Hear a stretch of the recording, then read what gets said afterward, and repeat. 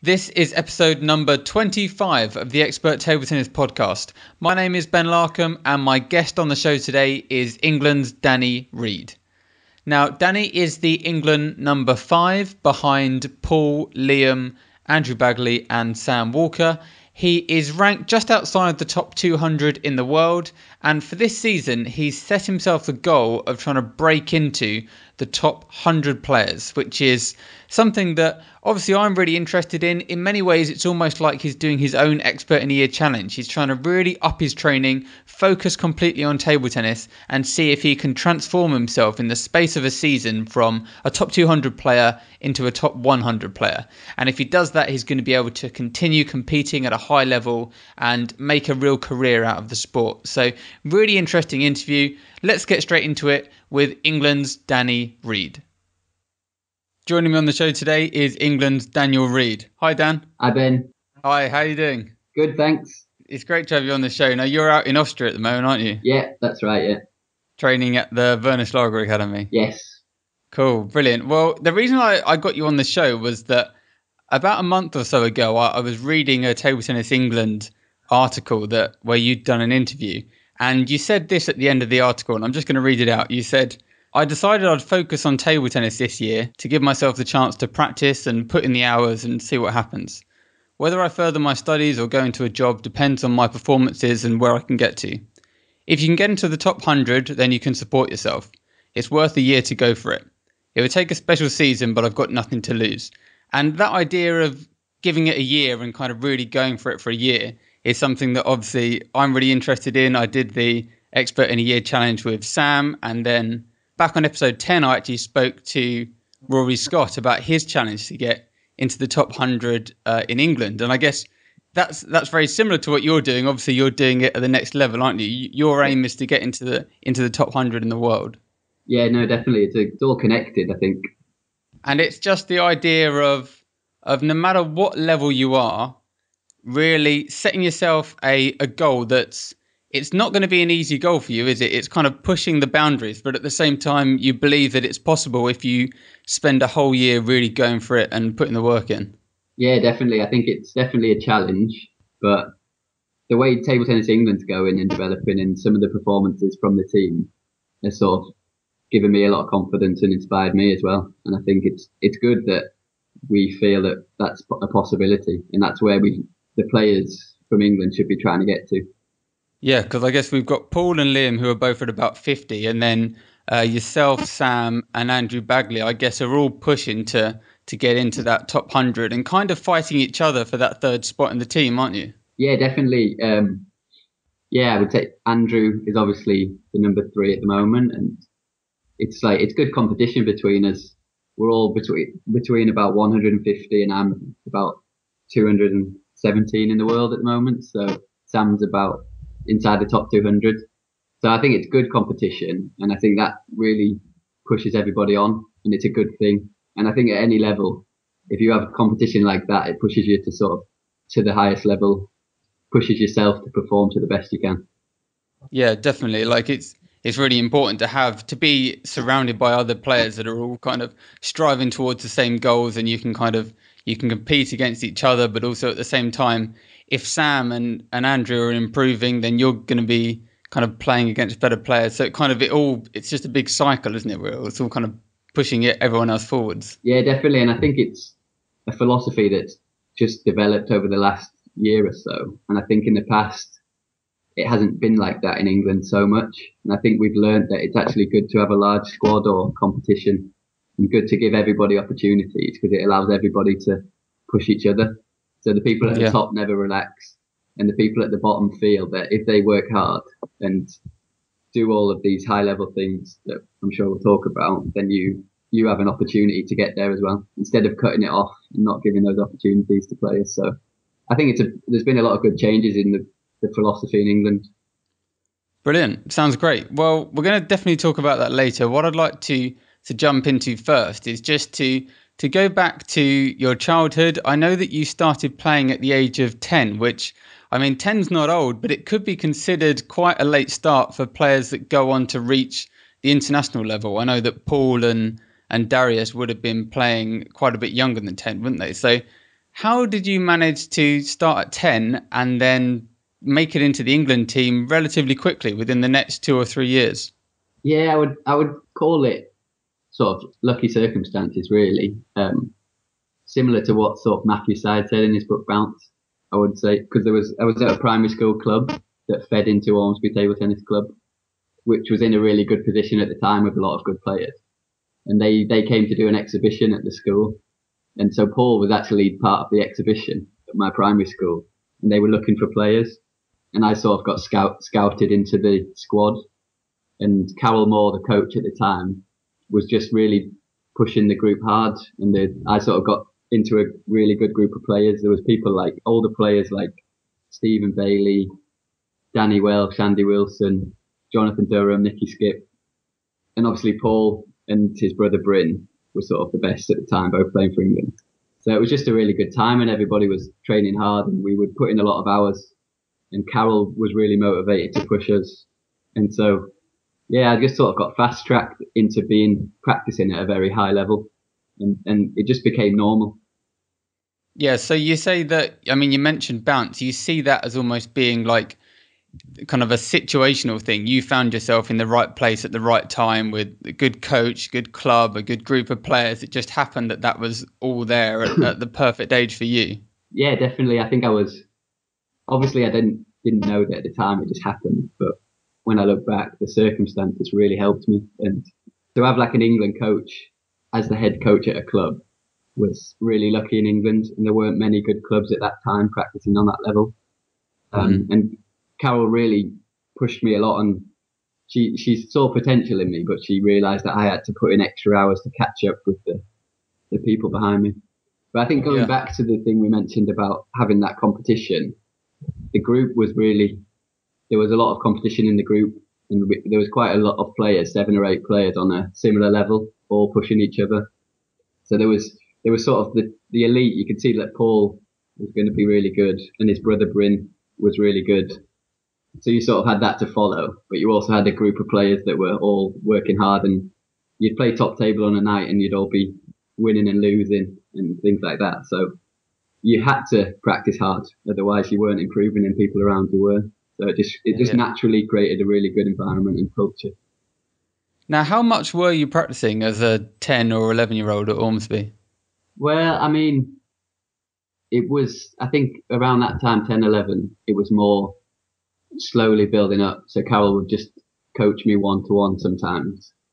And then we sort of as a family realised that I would have to put in a lot more commitment, and Carol explained how much training it would be. And then I started to train 3 or 4 times a week in Ormsby.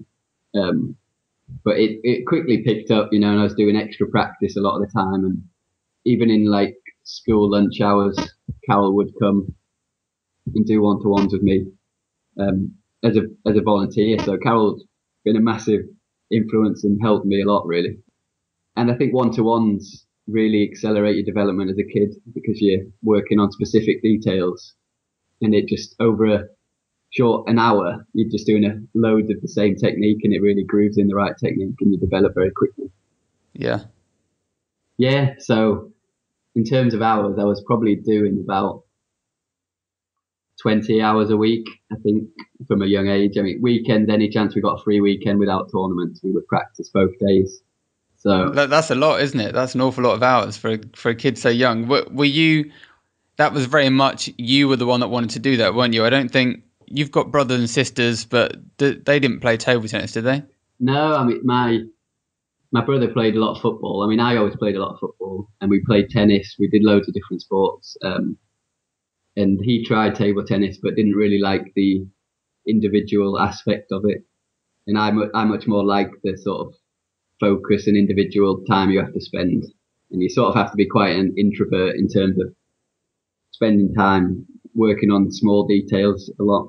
And so, yeah, it was more, I was just lucky to get into a high level environment very quickly. So it was just, and I think to have England players around you, because my goal was always to play for England, because, well, that was just always my goal. And I realised table tennis was the best chance to do that. I think football is a lot more difficult.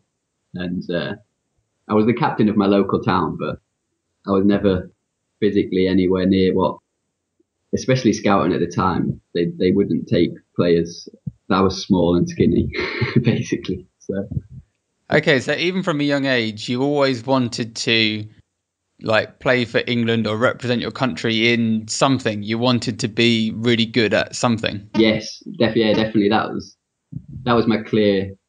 I had a clear goal like that, definitely, yeah. And Okay, 'cause that's quite rare in like a 10 or 11-year-old, isn't it? Most of them aren't really thinking like that. true, yeah. I think because I saw it in Ormsby, because they were England players, that showed me that, and that's why I, from a young age, wanted to play for England. It's like that inspiration. I think for kids to get that and see that it's possible is really important and really helps them a lot. And I benefited a lot from having that vision from a young age. And yeah, it's weird because it just happened. You know, I just knew that that's what I wanted to do. I just never didn't expect it to be possible or wasn't sure if it would be possible. But Yeah. if you have people around you that believe in you, and you also see a way, you see the different levels in a group of players, it seems a lot more possible. I think the challenge is when you see like a massive goal and nothing in between. And I think that's why it's important to break down the goals and do it one step at a time. Yeah, definitely. And I mean, I was flicking through your ranking history today, and clearly all the work you were putting in, like it paid off very quickly. You represented England as a cadet, and then you went on. You won the European team with the juniors. Is that right? Yeah, that was probably definitely the highlight of my junior career. So that was Paul, Darius Knight, me and David Meads. So yeah, I mean, I was a strong number 3 in that team. So I was really lucky to be in a very good team. So Paul was number 1 in Europe at the time and Darius was number 4. So but I went in and only lost 1 out of all my matches as the number 3. So it was it was also a lucky time to play for England. And like, it was just a brilliant experience, really, to be involved in that and to win something so big like that at such a young age, or when my level wasn't really the best in Europe. It was really inspired me as well. Now that was 2007, so got 8 years ago now. And then you then went on from there into the seniors. I mean, you played for all sorts of different clubs around Europe, didn't you? Yeah, I have. I had a great club. The club I'm playing for now at the moment in Odense in Denmark. That was my first experience of international, sort of traveling to a club. And they were a really nice, friendly club. And I think it was Steen Kist Hansen at the time, the head of English table tennis, the Yeah. director, who organised that for me because he was Danish. And I think that was great to go out into Europe and see a league and see what the level's like and sort of realise that you've got I mean, I'd seen junior international table tennis, but once you see senior international table tennis, you realise there's a long way to go. And Yeah. it's even from junior to senior, it's a massive step up. And it's very tough, I think, for junior players going into the senior game as well. You sort of go back to the bottom of the pile and have to start again a lot of the time. So yeah, I played in the Danish club, and then I went to the third league in Germany and played for Cologne, and then moved up to the second division where we actually won the second division in Germany. And then I played for Falkenberg in Sweden, where my highlight was probably beating Waldner. And now I'm back to playing for a Danish club. So it's been some great experiences. Yeah, and throughout that time, you've been a very solid member of the England men's team, haven't you? You've done the Commonwealth Games and the World Championships, European Championships, all of that stuff. Yeah, thank you. Yeah, it's amazing to think that I set a goal to play for England and I've managed to do it and play for the senior team. I also think I was lucky in terms of at the time they were looking to develop young players. So I was in a very young England senior team when I got in, I think around 17, 18. Yeah. And it was also fun like that, because we were a young team with Paul Darius, Gavin Evans, there was Andrew Rushton, people like that were around still, and Andrew Bagley, obviously. But yeah, I've been very lucky. I've played 7 World Championships, 8 European Championships. So it's sort of been 10 years of being in that environment, which has been, yeah, what I aimed for. So it's been great. I mean, obviously the highlights are the Commonwealth Games. And I think because we get that exposure, and we don't often get the credit in table tennis because it's not the most covered in media. So Yeah. to be involved in a game was really amazing, and that's definitely the highlight of my career was Glasgow. Yeah. Okay, and then so let's think. Last year, I know you didn't play internationally because you were studying for your final year psychology at Sheffield Hallam. That's right, is it? Yeah, that's right. Yeah, Yeah. So when did you actually start that? Was that kind of a 3-year course? yeah, I did it full time because I had contact with Sheffield Hallam through the sport because my TAS hub was there because when Okay. the national centre was in Sheffield as well. So I knew a lot of people in the sport department. Dave Hembrough, who still works with Table Tennis England, actually. And so I met with the uni and asked them if my commitments abroad internationally would allow me to do the degree. And I sort of had to convince them a bit that I would have time to do the work. Yeah, because you weren't living in Sheffield, were you at the time? You were still living abroad? Yes, exactly. So my first year was living in Sweden playing for Falkenberg. Yeah. So, I mean, because it's not a practical course, it's a lot of reading and writing stuff. So it's not like a science where you have to be in labs and things. So I was able to do a lot of the work while I was away. And I think that was good. It was psychology. So I was still putting a lot of hours in, but I would train in Sweden most of the time and do the work there and then come back every now and again to sort of catch up with teachers and make sure that everything's right and come back for assessments and stuff. So it was a very unusual way to do it, really. And it was quite challenging. What led you to make the choice to go back to university and study for a degree? So, I mean, my main goal, so we had the National Centre in Sheffield. So my main goal was obviously to try and get in the Olympic team for London 2012 because we had a guaranteed team because we were the home nation. So Yeah. my goal was try to get to number 3 in Great Britain. And I obviously didn't achieve that. I mean, it was quite a tough goal. I'm still trying, I'm still trying to get to number 3 for next year as well. But yeah, so all my commitment was up towards that, and I felt it was worth it. And to go for that, it was a good goal to have. And after I didn't achieve that, I think I felt that I'd been lacking because all through my career, up until getting into senior table tennis, I'd had studying combined with playing as well. And I think I realised that it was actually better for me as a person to have something else.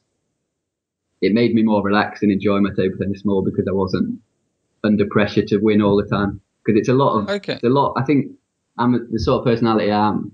I put a lot of pressure on myself, and I'm quite a perfectionist. And for a professional player, a lot is riding on you to keep winning and win the matches.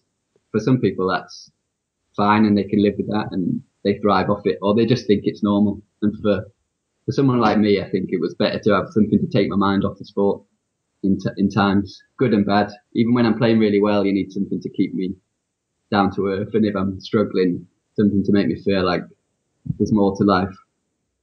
Yeah, I mean that's actually really interesting. The whole idea that if you've got something else, then there's not going to be quite as much pressure on you. You're not thinking, well, table tennis is all I've got. So if I'm losing at table tennis, then I've got nothing because you're just opening up the fact that table tennis is just part of your life and that there's so many different aspects to it. Yeah, definitely. I mean, it does bring it with it a challenge because you've got to still practice on a high level and get in the hours. So I had to be very disciplined with studying times and you still got to practice a lot, put in all the work and at the same time study. So it is a very difficult route to take, but I still felt it was the best for me personally. Mm. Yeah. That would make your life more like what kind of the lower level of player is experiencing. Someone that decides that they want to get really good or really want to boost their level and they're training every day or twice a day potentially, but at the same time they've got to work or they've got to study around it.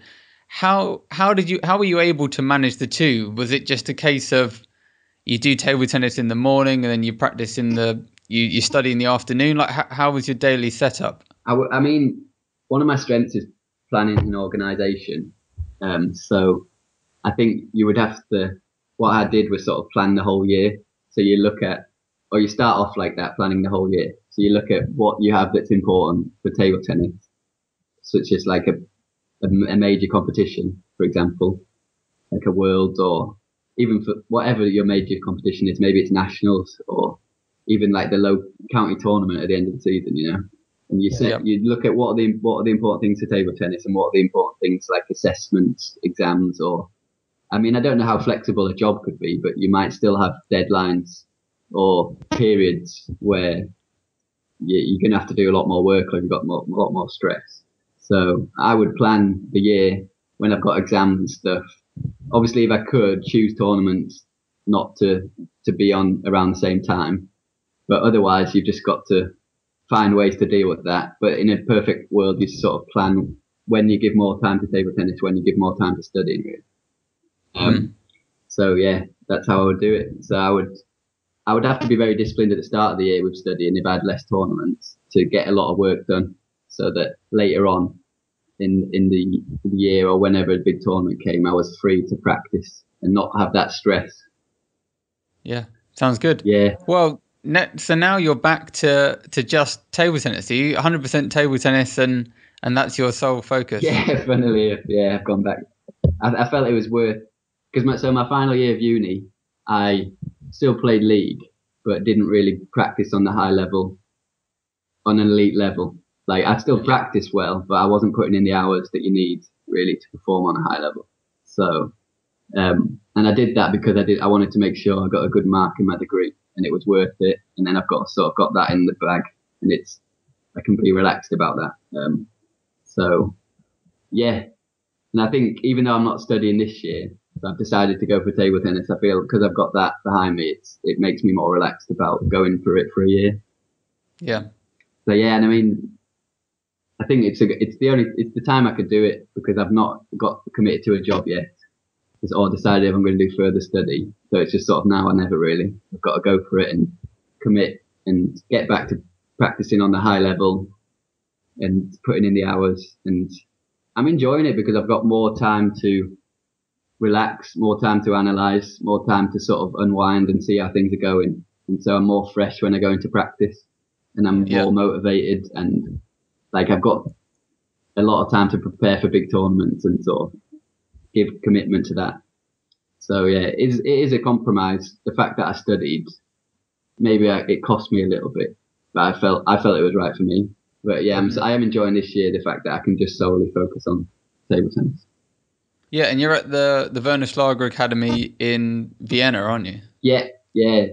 How's that going? You've been there before. Yeah, so I mean, yeah, I've been here lots. I've practiced here a lot for the last two. This is my third season, really. It's almost like a second home for you over there. Yeah, it is. Yeah, I've got an Austrian girlfriend, so Okay. I feel very at home here, and that's nice. It's a lovely city, so I can switch off well when I'm not practicing. But I mean, the main reason was it's a high level practice environment, really. Since the National Centre was closed in Sheffield, and even then, the better players here, you know, there's top players in the world. Just being around them is what I wanted to see. I wanted to know how they practice, and I practice with them sometimes as well, so you get to play them. And I think just it's built my confidence to play on that level. I'm not afraid of those players anymore, whereas before maybe I was. Yeah. So the goal is top 100. Give us your assessment. How's it going so far? How far through are you? When's that kind of that point where you're gonna say, right, this is the point where I want to be at top 100 and see how close I can get? Well, I mean, since I finished my degree in May, so I started slowly building up the practice. So I mean, it's difficult on this level, or the level I'm trying to get to, because you can't really predict when everything comes together. And also I'm not working on massive things, but I'm working on a lot of things to improve, and a lot of them are small details. And it takes time for those to come into your game, and it takes time for you to be able to use those things under pressure. Yeah, that's something that comes up episode after episode is how we all want things in practice to go into the matches straight away, and how it just doesn't happen, sometimes for months and months. Yeah, it's frustrating, yeah. So you said there's quite a few different little things that you're working on. Can you give us an idea of some of those things? Like, what exactly are you trying to improve at the moment? Yeah, so I mean, I normally break it down into 4 areas. So you've got physically, psychologically, tactically, and technically. Okay. So to start me off, I mean, physically, I've felt top 100 players are very consistent and they have a lot of quality. And I felt I needed to change my technique slightly to get more quality in my top spins and stuff. So I've tried to be deeper in my legs. So I've had to sort of work in the gym to be able to have more strength in my lower back and glutes. And so this allows me to get in the half longs well, stay low, and like have more quality longer in the rallies. Okay. And yeah, I mean, if you look at the top players, they all have they stayed very low, and they use a lot of the sort of leg and lower back power, and I think that's something that a lot of people miss. A lot of people stand too upright, and that's something I've tried to work on. So you think the standing upright is actually due to not having the strength to stay down and stay in a good position? Well, it's probably a bit of both. I mean, if you've learnt that technically, then yeah, it's obviously just the way you're used to playing. But I think it's also a lot of the time is to do with strength. And I mean, obviously, if you're in a lower position more regularly, you're naturally building that strength. So, but yeah, I think it's an easy way to get more quality in your top spins and things like that, and to be more consistent is to have that work on your lower back and sort of glutes and leg power really, so that you can stay low and be solid with your top spin. Yeah. Yeah. So I mean, psychologically, yeah, I mean the top 100 players they have confidence in their ability. And I think to have confidence on that level is another step. So, for example, I have confidence at my level because I know my game is good enough to beat a lot of the people around me, and especially the people that I would class as weaker than me, because that just naturally gives you confidence. But when you're trying to push on to the next level, you have to build confidence with that while you're developing things. And I think a lot of the confidence comes from practicing on a high level regularly. So I'm just aware that I need to every time I practice, I've got to show up and have high focus, play with quality, and it's got to become normal that new level. I've got to do it every day, and then that's how it sort of gets into your matches. That's how you can do it under high pressure situations, really. Yeah. And I mean, one of the things I say to myself often is train hard on a high level, but then when you go into matches, try and just be relaxed and play freely. That seems to work for me as a person. So you sort of increase the pressure in practice and try to decrease the pressure on yourself when you go into matches. So then you sort of meet in the middle and they sort of as close to each other as possible.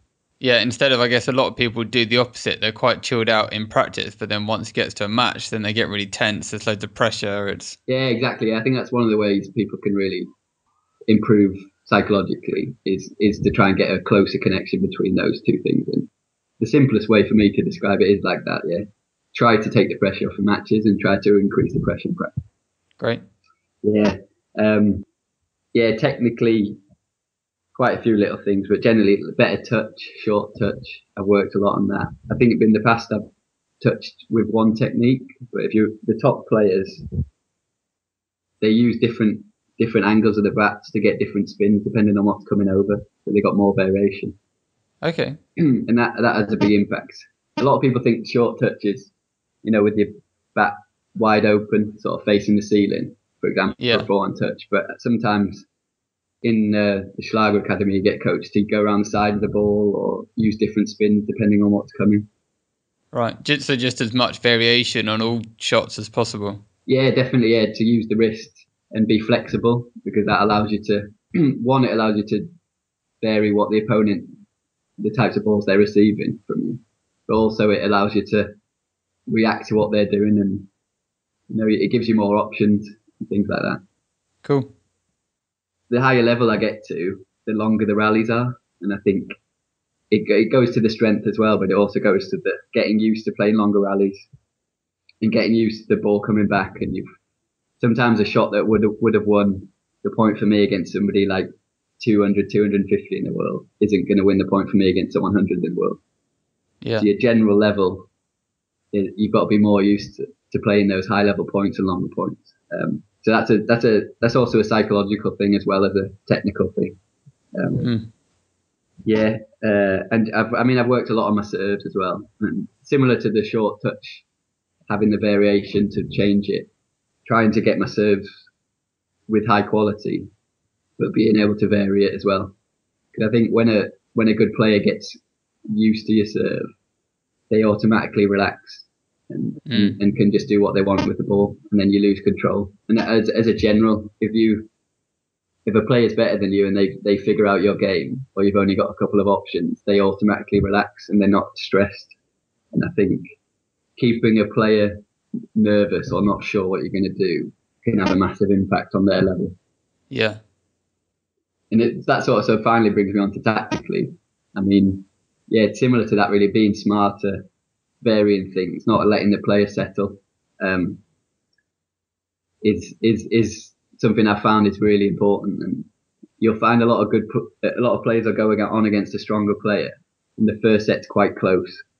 And if they don't win the first set, or if they don't keep the player nervous or not sure or on the edge, then the other player can sort of relax and start to perform on a high level and be too strong for the player. And I think those things are really important. So if you can win the close points or keep the game tight, you have more chance of beating a player that is sort of better than you, or on paper better than you, or you would think is better than you. And how's this all going? Are you playing in the Danish league? Yeah. So are you seeing the results that you're hoping to see? Because I know you haven't played that much internationally, so you haven't really been seeing the ranking changes. But are you seeing your game improving? Can you see big changes? Well, I mean, so I sort of had a mini good improvement, like from May until August. So I'd put in a lot of practice, and my first tournament of the season was Austrian Open, and I had a decent win. I beat Marko Jeftovic, who is 135 in the world. Right. So that was a pretty good start to the season, and Sam and I got to the quarterfinals of the doubles, which is the best I've ever done. So that was a good start, and then went to the Europeans and got ill.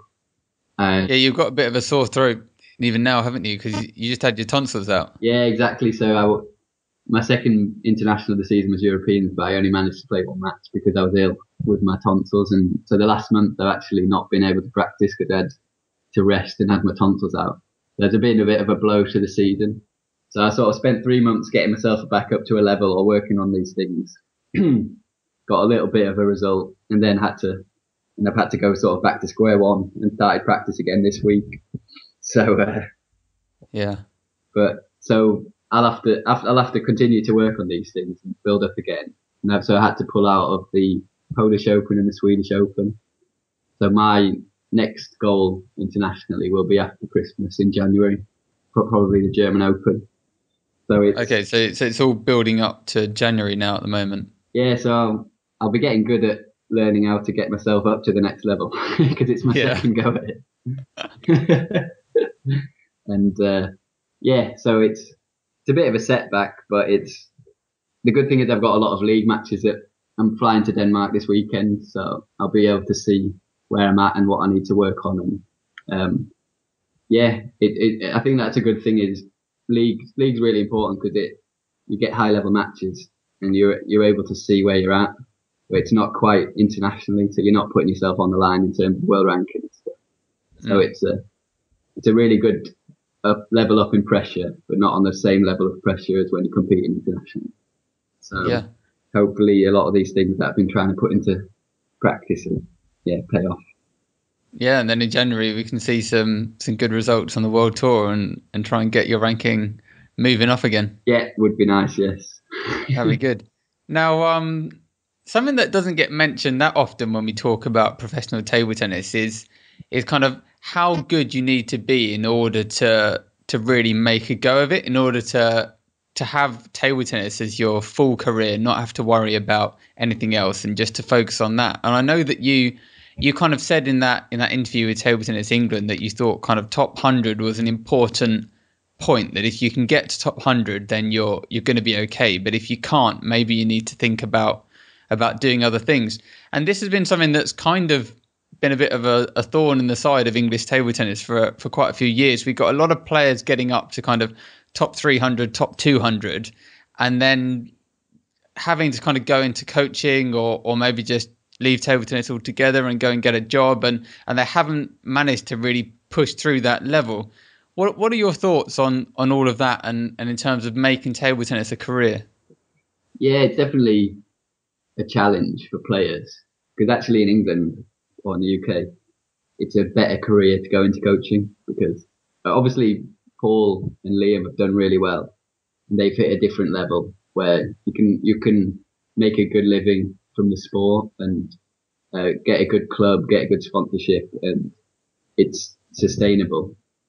But yeah, I mean, roughly around 100. After that, it's challenging, and you sort of, it's more about just getting by, being able to pay for your tournaments, and just have enough to live off.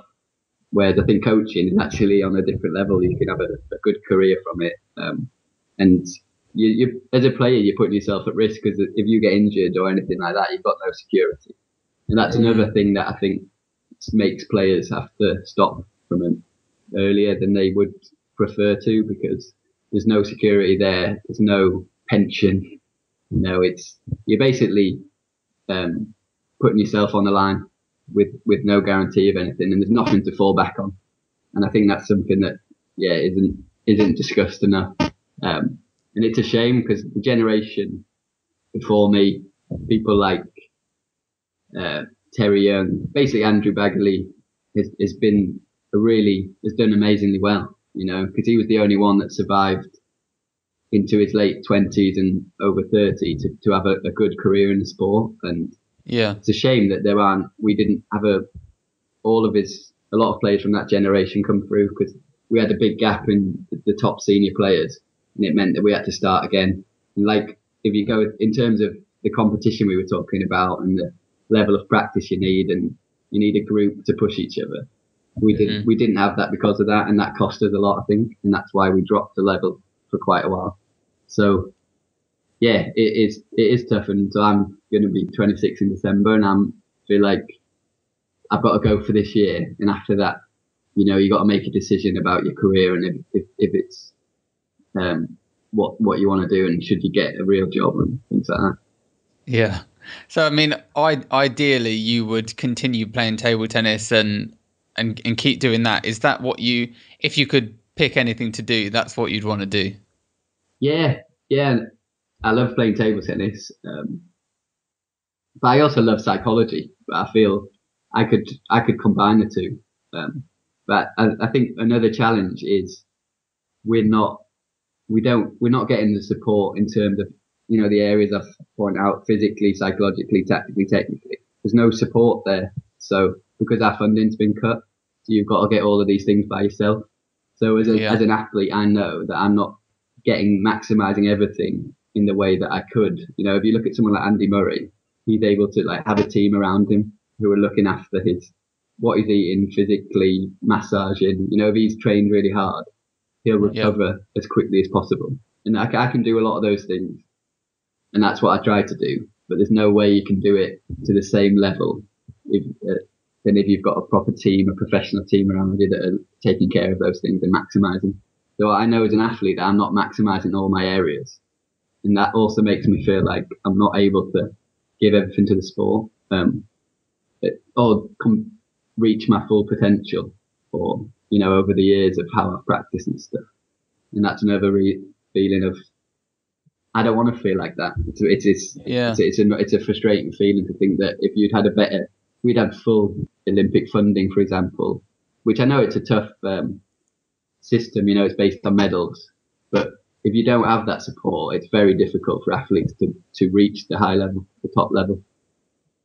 Yeah, it's got to feel, I don't know, it's hard to explain, but if you're trying to put everything into it and really sacrificing like what else you could be doing to really go for table tennis, you don't feel like you've got the backing of people behind you. Like tournaments are self-funded now, is that right? Yeah, definitely. Yeah, I mean, don't Yeah, get me. like that just sounds like madness to me. Like that players are having to pay their own tournament entries and things Yeah, for. I mean, don't get me wrong. Table tennis England are doing a really good job. All the changes they've made have been brilliant, and they've changed the whole philosophy of everything, and they just don't have the money to support us.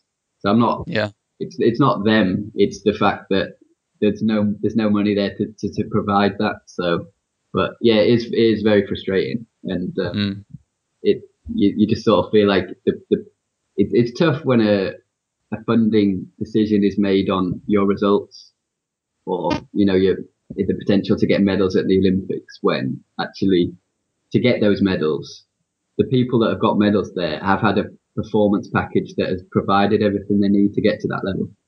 Yeah, And it's the chicken and the egg, isn't it? yeah, so I understand why they make those decisions, and they know money's tight, like government money. But it's as an athlete, personally, obviously, it's very frustrating. And for example, I mean, up until the Commonwealth Games in Glasgow, we had a full 3 months. We had everything. We had because they got money from Sport England, so we had a full package of physios.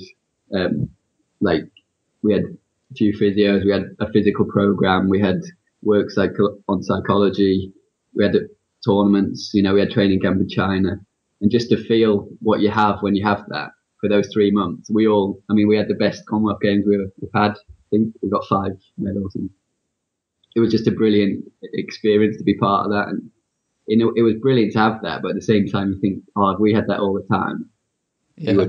you'd be able to compete on a higher level as a country and produce more players, and the players you've got would get to a high level. So it's yeah. So do you see yourself going into sports psychology at some point in the future, even if it's maybe 5 years, 10 years down the line? But do you think that's something that you'd like to do long term? Yeah, it's definitely a possibility. Like at the moment, because I think I've had 15, 16 years in the sport. I feel like that's why I did straight psychology, was because I wanted to do something well, I mean, it is connected, but totally separate in terms of what you study. Yep. And I want to go into sort of neuroscience possibly and things like that. But I think it's definitely there to come back to. I feel like I've learned a lot, and I feel like, yeah, if you feel like you could help make a difference and things like that, I would, yeah, definitely. Great. And you've got options open to you. So it's kind of the pressure's off, isn't it? You can do table tennis, and now that you've got your degree, you can do all sorts of things with that as well. That was the thinking, yeah. Yeah, it's a good feeling to get the degree, and I think if we could encourage a lot of the young players to try and combine their academic studies with playing and support that, I think that's a really good way to go. Yeah, something I was gonna say is that they seem to be doing a really good job now at Nottingham Uni. Have you seen what they're doing there with the table tennis training that Alex Perry's set up? Yeah, no, I think it's brilliant. That's the perfect situation, really, because you're tapping into the funding from a university, and university sport is really exploding, and it's a really good thing. They've got a lot of investment there, and yeah, Alex Perry and Nicola are doing a great job. And that's one thing I'm looking at, is possibly doing a master's there. Okay. Because it's a good chance to combine the table tennis with studying as well. And that's definitely something really positive. And I think it's really encouraging for a lot of players in England that are doing the GCSEs or A levels and are on a decent level. There's a possibility there to practice on a very high level and study at the same time with a great uni. Yeah, it's important to give people the ability to combine the two and not have to pick one or the other. It seems like for too long, people have had to either sacrifice all their education to go abroad and play table tennis on a bit of a gamble, or just kind of quit table tennis at 18 to go to university and not really think about it ever again. Yeah, I mean, you can understand why people make those decisions, because they really want to reach a goal and they have a dream. But in a perfect world, you could do the both together, and I think that's something that is Table Tennis England are definitely looking to support, and it's great that we've got universities like Nottingham that are supporting that as well. So it's a positive step for table tennis, and yeah, it's good. Great. Well, we've reached the point in the interview where I ask for a top tip. I hope you've had a bit of time to think about something, Danny. But could you share with us some piece of advice that you think would be really helpful for all of the listeners to go and apply to their game? So yes, we mentioned it earlier, but I think putting yourself under pressure in practice is really important to try and get the level of pressure you have in practice similar to what you have when you compete in matches and in tournaments. And one of the best examples of this was when I worked with a sports psychologist in Sheffield Hallam and working on my serves, and she would get me to do 10 serves, high quality serves, and sort of make a target on the table with a towel or something. And I've got to hit the area that I've set out, and I would have to put myself under pressure. Imagine that I'm in a high pressure situation and do 10 serves and see how many I get. And I think that was a really good way of seeing what level your serve is at under pressure, and can you still get the same quality and accuracy. And if you could do 6, 7, 8, 9, or even 10 out of 10, it means that you're definitely on the way to being able to do that at 10 all in the fifth or when it's a really important serve. And it also builds your confidence in your ability to serve with high quality under pressure. Like using the example of serving is really good there, because that's often something that when people practice their serves, they're on a table on their own with a box of balls. There's absolutely no pressure. They're doing all these great serves. And then they just try and transition that where they're completely relaxed into, like you say, it's 10 all in a match. They're still trying to do that serve, but now they've got pressure, they're tense, they're tired, and all of a sudden the serve isn't anywhere near as good as it was in practice. Yeah, definitely. Yeah. I mean, you see a lot of people serving and just looking totally bored or hating it. I know I've heard a lot of people say they don't like doing service practice. Yeah.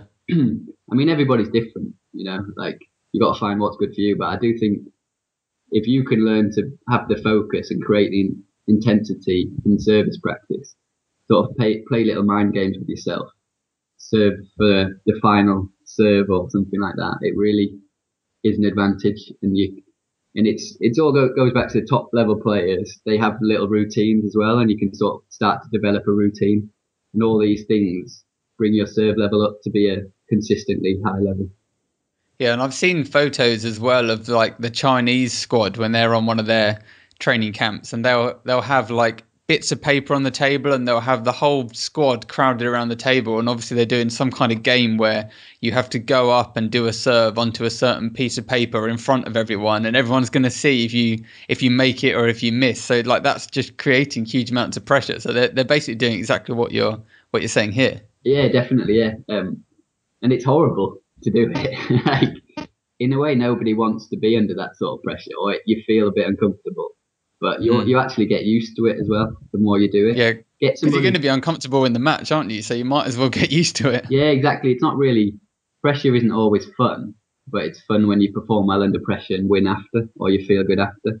So it's a strange feeling or sort of place to be in your head. But no, I think it's a really positive thing. I mean, get your friend to stand there, or get your bet to do 10 press ups or something if you hit the serve, or create little games, and I think it's a really good way of doing it. Yeah, brilliant. Well, thank you so much for coming on the show, Danny. It's been great talking to you. Thanks, Ben. It's been great chatting. Now you haven't got a website or anything, have you? I was doing a search. No, I haven't. You got Twitter. What's your Twitter name? So it's @_ Danny Reid. All @_ Danny Reid. Yeah. Okay. So is that the best way for people to follow you and send you a message if they want to? Yes, definitely. Yeah. I mention about all my tournaments and my matches, and I tweet a lot about psychology, or retweet a lot about psychology. So if anyone's interested in that as well. Cool, great, and yeah, we wish you all the best of luck in January when you're back onto the international circuit, and I really hope that you're able to see that big push and get yourself up into the top 100. That'd be brilliant. Thanks, Ben. I'm going to go for it, and good luck with everything as well. Cheers. All right. Cheers. Bye. See you later. See ya. Bye. So a huge thank you goes out to Danny for joining me on this episode of the podcast. What really stood out to me from that episode was just the sheer quantity of practice that Danny started doing as a 10-year-old who was relatively new to the sport, but he just really jumped headfirst into training. And he said that very early on there was some kind of chat between his coach, Carol, and the family about, how much dedication and training would be required if he did want to become a good player. And then from then on, it seems like he was pretty much doing 20 hours a week right from the start.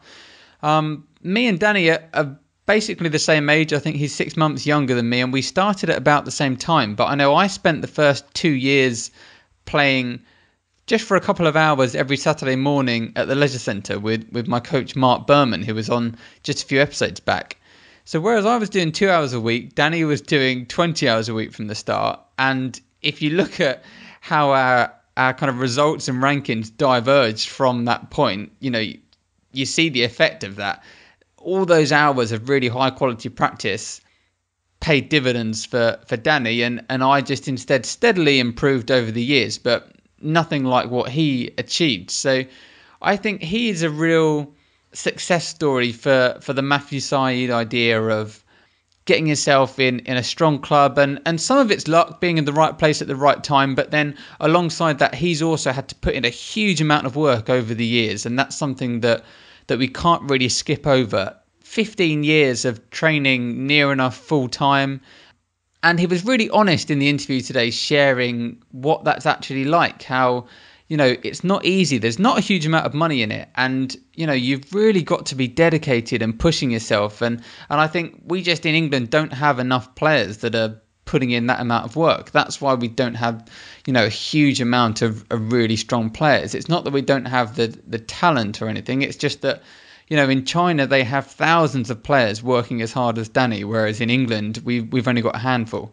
And I think that's really what it comes down to. So that's very encouraging, because you can take away from that even if you're a beginner, if you really go for it, you start putting in some serious hours and training under some good coaches and around other decent players, you're going to see some results. You're going to get the rewards for all the hard work. I hope you enjoyed this interview. As always, please subscribe to the podcast on iTunes. Leave us a review if you've got a spare minute, and share the show on Facebook and Twitter as well. I'll be back in a week's time. My guest is going to be Brett Clark, the online coach from ETT Edge. And that's going to be a slightly different interview, but really great, because we're going to be able to talk about loads of different practical tips that he has. He's coached so many players, both in person and online via the ETT Edge system. So he's just got a wealth of knowledge that he's going to be able to share with you. I'm really looking forward to hearing his advice and hopefully giving you loads of new things to think about and ways to improve your game.